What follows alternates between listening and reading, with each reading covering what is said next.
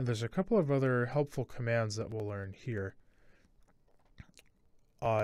If you select an object and right-click, let's go through some of these ones really right here. There's this move scale command and this copy move command.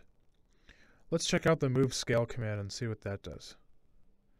Now, if I take a look at this guy, you'll see that there's this little cross in the middle and then these little gray handles here at the edge.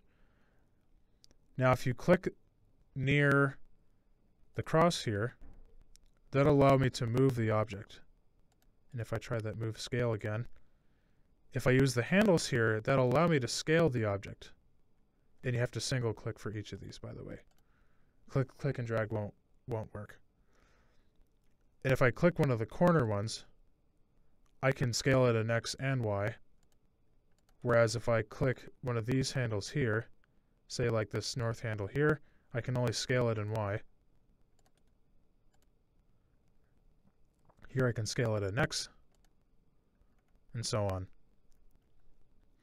Now I can also use, if I can also right-click and go to this copy move command, and all this does is just copy the polygon. So I can copy move, something like that. Let's try move scale. And I want you to just try doing this with at least 3 of the characters for each of the commands. So try move scale 3 times and try copy move 3 times.